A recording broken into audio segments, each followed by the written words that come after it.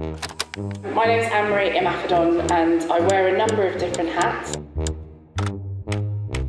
At the moment with technology, where the entry point to what folks are calling the fourth industrial revolution, and it's used to be reading, writing and arithmetic, and now it's reading, writing, arithmetic and digital. In access, there's access to opportunities, but there's also norms, stereotypes, where if you're a young woman, it's really hard for you to see that any other woman has ever done maths or physics, engineering or technology before you. I'm very conscious that I am a young, black woman who's had a very different upbringing from a lot of people at these board tables, who spends a lot of time with young people.